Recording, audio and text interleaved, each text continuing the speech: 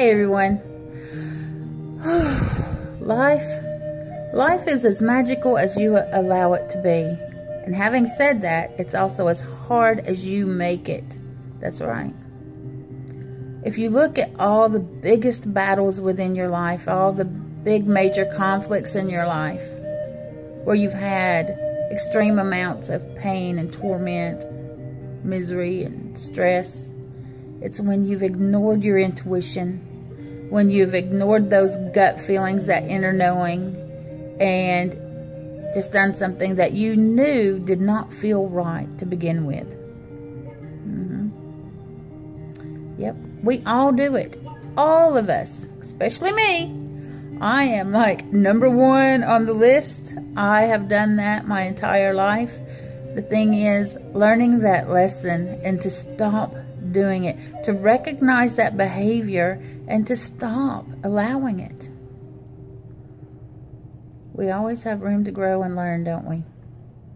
But you have to wake up and open your eyes and realize what you are doing to yourself, to your own life, and own it. Pay attention. It's not about everyone else. It's not about who did what to whoever. What did you do to yourself? What did you do to yourself? And when are you going to stop? Our life gets better when we stop doing these things that are self-destructive.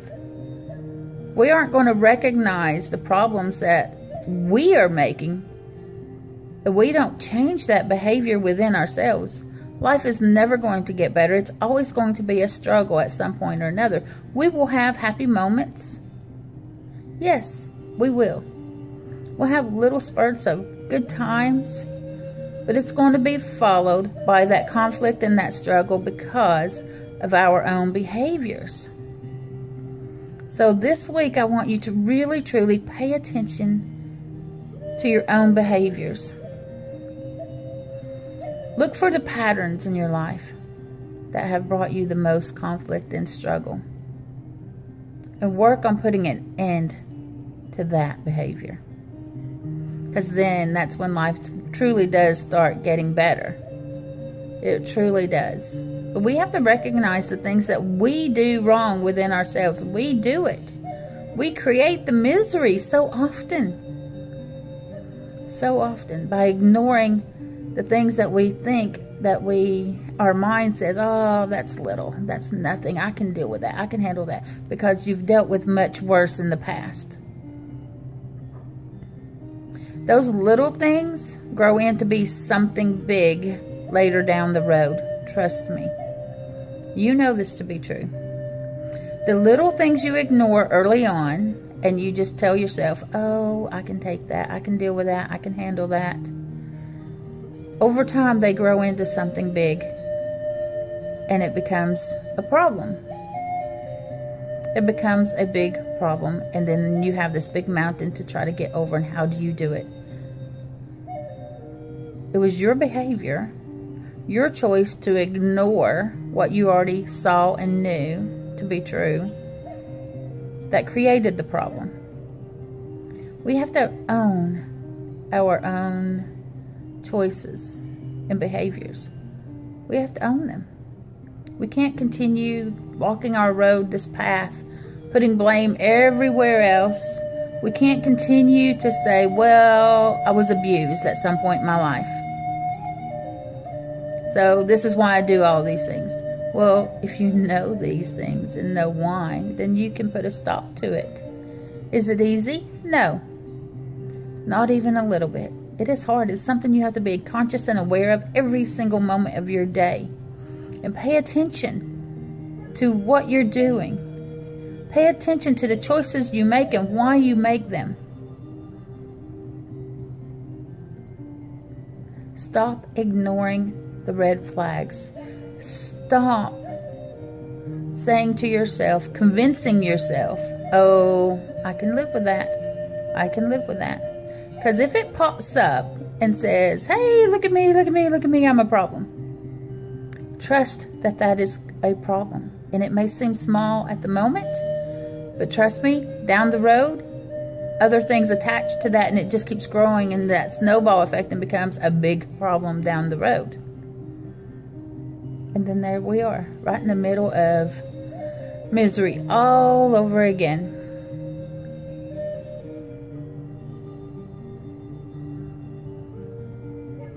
Something to think about, isn't it? This week is all about clearing the way. We're going to be finishing up our final days of astounding August.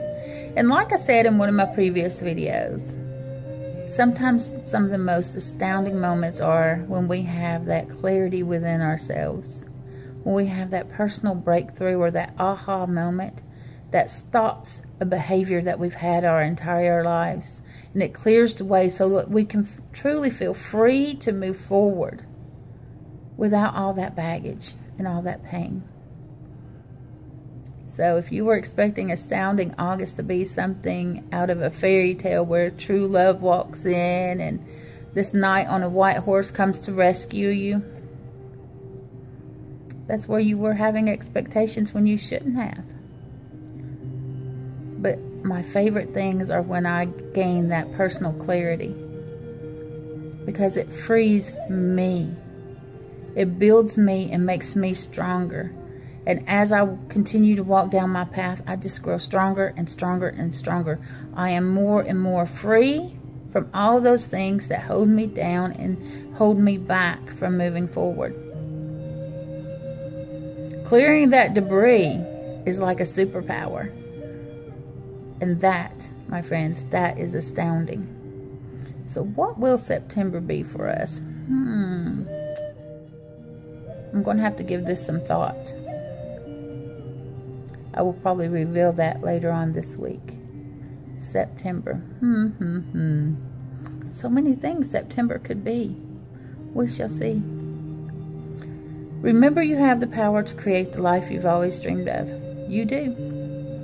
Be aware of your behaviors. Be aware. Open your eyes. Own them.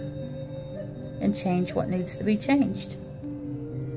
Get outside, touch the earth, cleanse your space, do your meditations, and remember that this Waya, the wolf, the raven spirit, we are sending you unconditional love.